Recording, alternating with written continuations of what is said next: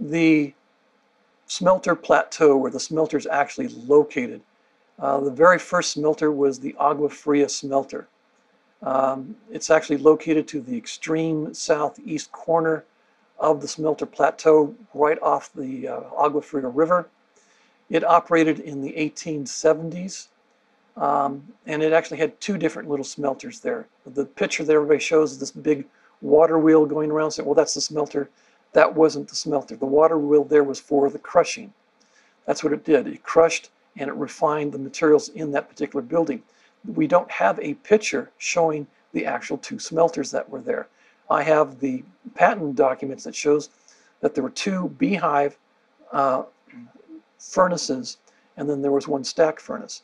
Well, there was one beehive furnace there to make charcoal for the furnaces.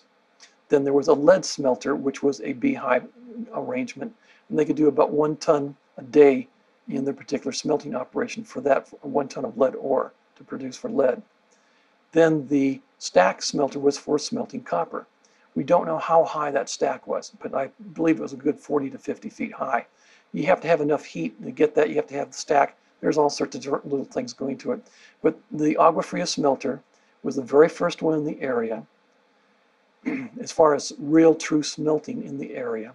They smelted copper and they smelted lead. The big thing going on in the 1870s was the silver that was being taken out of the district. Mainly the Agua Fria, the Walter, and the Kit Carson mine, which is about 2.5 miles further to the west of where these things were located. That ore came down. And they were processing stuff that was running 2,000 and 3,000 ounces per ton silver. And then it was running about 1,000 pounds per ton lead. So it was quite a bit real rich ore. The copper really wasn't worked too well at the time unless it had a gold content. That was the main thing of that first smelter. So we have the Agua Fria smelter. The next one was the Valverde smelter. The Valverde smelter was located about 1/2 mile to the north, again just off the edge of the smelter plateau area, right along the Humboldt River, or the Agua Fria River. It operated basically in the late 1890s through the early 1900s. It burnt down due to flooding into the main smelter area.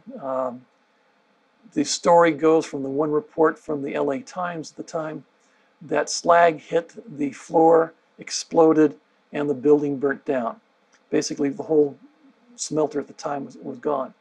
The thing that is kind of surprising, though, and it goes back to some of your other questions, there's no reports of any injuries or deaths. It just simply said that the thing burnt down. The majority of the workers at that time would have been Hispanic in that particular on the floor.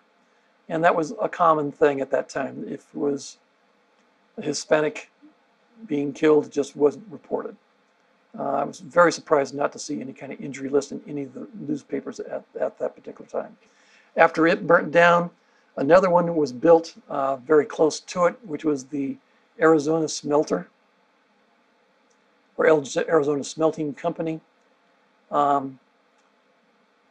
And it processed the same kind of materials. Now, Valverde and all the newer ones, so to speak, after that only processed copper. They did not process any lead. So there was a big change from what the Agua Fria was doing to what they were doing up here. It was mainly for processing copper. Now, the Valverde and the Arizona Smelting was actually started by Fred Murphy, and he's the guy that built the railroads down in this particular area. And the reason he built the smelters was so that he could process the ore from his own copper mines in the area. And that was mainly the DeSoto mine and the Bluebell mine. But they also did a lot of custom work. The Iron King mine was not in operation at that time. So those two smelters had absolutely no ore coming from the Iron King mine. It wasn't producing at that particular moment. When Fred Murphy sold a good portion of the stock in his company, the new owners came in.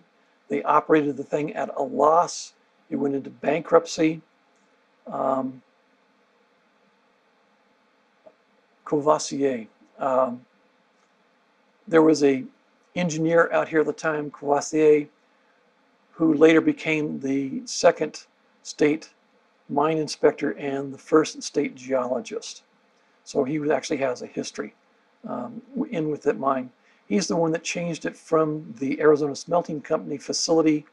He basically tore it down and built the current smelter facility, and which operated all the way through the early 1910s, through World War I. After World War I, everything was in a depression. It more or less remained idle up until the 1940s.